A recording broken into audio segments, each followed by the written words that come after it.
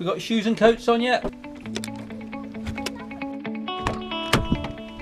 Morning, and we've been left to fend for ourselves this weekend. Sarah's gone off to London to see some friends, and we haven't really got any plan to do anything other than the kids are taking me to the shops now to work out what they want to have for dinner tonight.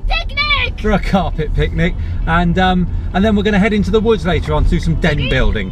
So that's all we've got planned today. Wish me luck.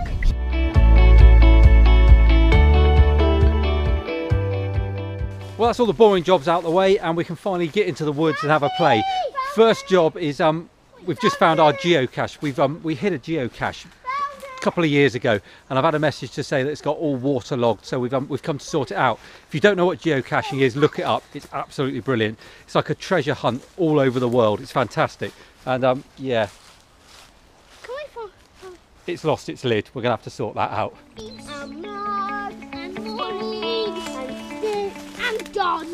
Yeah, we're so lucky to live in a place like this. It's the kids absolutely love it, and it's because of them actually I've come up with the topic I want to talk about today, and that is the future and what can they expect when it comes to driving in the future, and in particular autonomous driving. Let's go through the enchanted forest.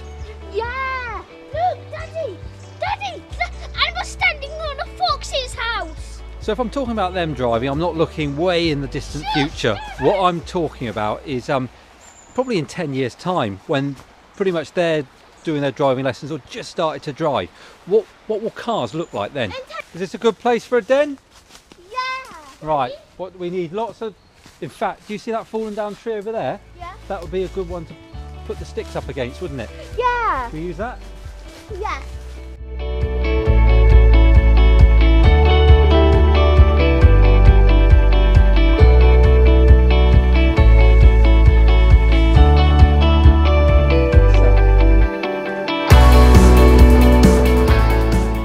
We've done it. Not sure it's watertight, but plenty of room. Complete with our own Christmas tree. That's a good afternoon's work, I'd say. And we're off again. So we're off again, Peter! I think in 10 years time, as far as the type of car that these two are going to be driving, I think it's probably safe to say yeah, you think you'll be driving a Jaguar, do you? And you're Ferrari. High hopes indeed. So I think as far as the types of cars that they're going to be driving when they start driving in about 10 years time, we're probably looking at, certainly there won't be cars with gears anymore. I think automatics, or as far as electrics are concerned, there just won't be gears anymore. It's a very, I think personally, very antiquated system anyway. What's the matter? What are you doing? No, you're not going across that log. Come on.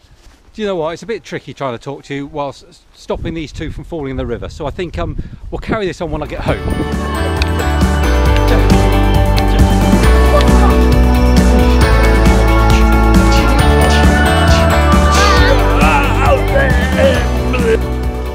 Well, there we go. Finally, I've got them to bed. Brilliant day, but it's been very long. So now I've got an opportunity to talk to you about well, autonomous cars, I guess, and where we're going to be specifically in 10 years time. But I think the future, way off in the future, will be full autonomous driving, kind of car sharing, car subscription, however you want to look at it. We won't own cars. Cars will be on the roads in their own capacity 24/7, which as a result will have less vehicles on the road, less overcrowding, less traffic jams, less pollution, everything, all the bad things that are going on at the moment will be a thing of the past, because we will have developed full autonomous driving. But that's for another day. 10 years time, do I think we're going to be there? I don't. I think there will be an amount of it to a level, but I just don't think we've got the systems in place to allow cars to make the correct decisions in every circumstance. Now, for me, when I test drove the Hyundai Ioniq, the full electric, I was a little bit surprised. Maybe I should have done a bit more research on it before I got hold of one. But when it took control on dual carriageway, I thought I'd just set up a cruise control, and it obviously started reading the road and started steering for me. Fantastic system, and when I realised what I was doing and how it worked, I was able to set it up properly onto a motorway, and that system, let's be honest, we're in the absolute infancies of autonomous driving at the moment. That system could all but drive the car without any input from me, once I told it what speed I wanted to do and the distance I wanted to be. So we're kind of almost there on that very, very basic level already.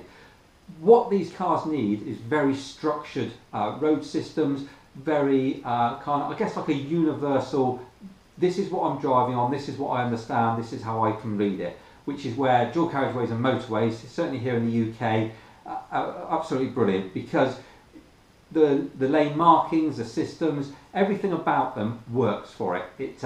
Wherever you drive in the UK, they're always going to be the same. And so long as the local councils maintain them correctly, which, let's be honest, if we're going to have autonomous driving cars, then they're going to have to, something's going to have to be put in place for that. But as long as the markings are there, that system in 10 years' time, absolutely, I think, will be fault-free, trouble-free, and we will be using that in everyday driving.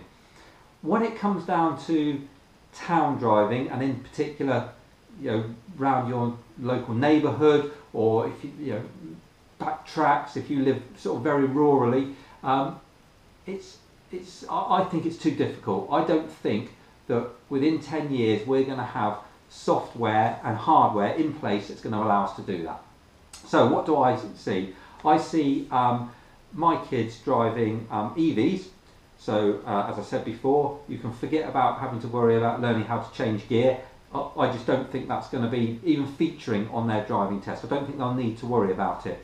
So EVs that are going to be compact, I think we'll be able to have a lot more control over them. So if we're concerned about them driving too fast, or there's too much acceleration, whatever there is, I think we're going to be able to effectively program the cars, and I think that will work in conjunction with the insurance companies. And I think that's how we will manage the costs of insurance in the future.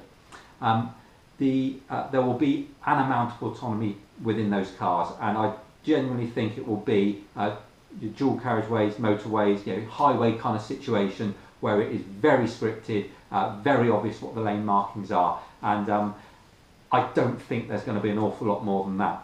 I think there'll be an awful lot of development around it. I mean, when you've got likes of Google and Apple starting to, not even starting, they've been doing it ages now, looking at how they can program software to make the hardware work, there's going to be a result, but it's not going to be fast. And when it first comes out, it's going to be hideously expensive, and it will take time to filter down to the likes of us. I think a good glimpse into the future, as far as EVs is concerned, it's got to be Tesla. If you look at their autonomous driving packages they've got on their Model S and their Model X, it just seems to work at the moment. Now, I haven't experienced it myself, but from what I've seen of it, we're pretty much in a position that I'm describing. As long as those lane markings are there, it can pretty much drive itself.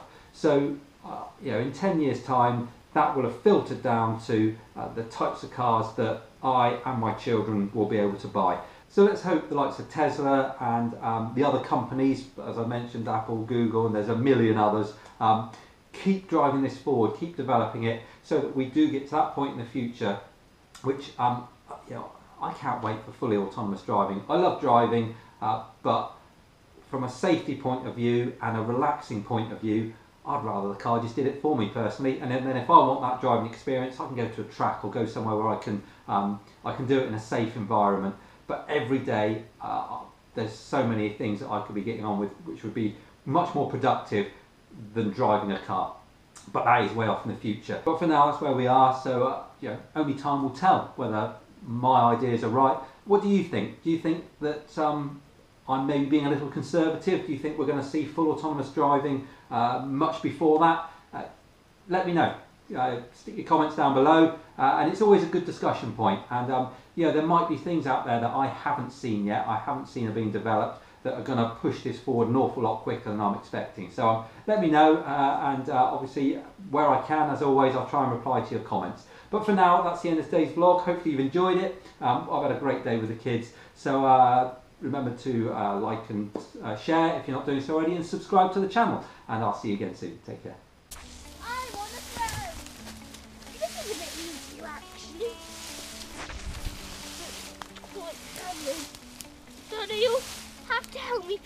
top. Go on then, take it through. Sorry. Digging it into the ground.